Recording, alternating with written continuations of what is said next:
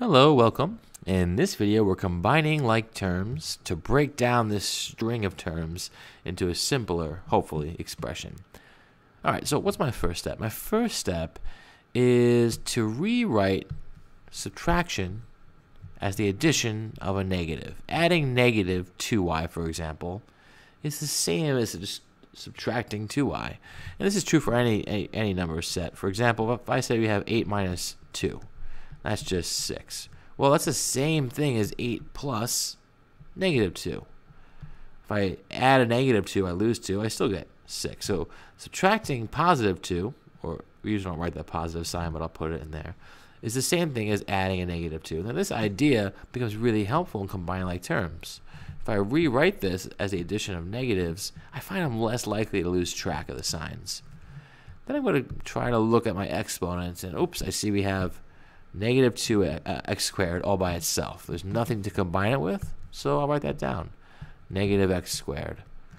I often look for the exponents first, so if I see anything that stands out, it's easy to group them that way. All right, what do we get next? Well, I see an x term here. That's negative 2x. And I see I would add negative 3x to that. It's also easier. We put everything in terms of addition now. I find it easier to think of these things. So, for example, here we have negative 2x, and we're adding negative 3 groups of x. So if you have 2 negative groups and you're adding 3 more negative groups, how many negative groups do we have? The same as 5 negative groups of x. And I could just write minus 5x, but I'm going to be consistent and write plus a negative 5x. Right, we're adding that negative. 3 is all by itself, poor 3. But then we have negative 2y and plus another negative 2y there. So altogether we're adding negative 4y.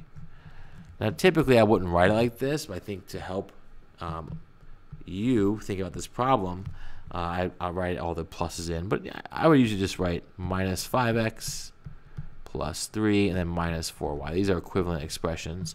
I write the second one usually for myself because I like to speed things up when I can. Right, one less symbol to write.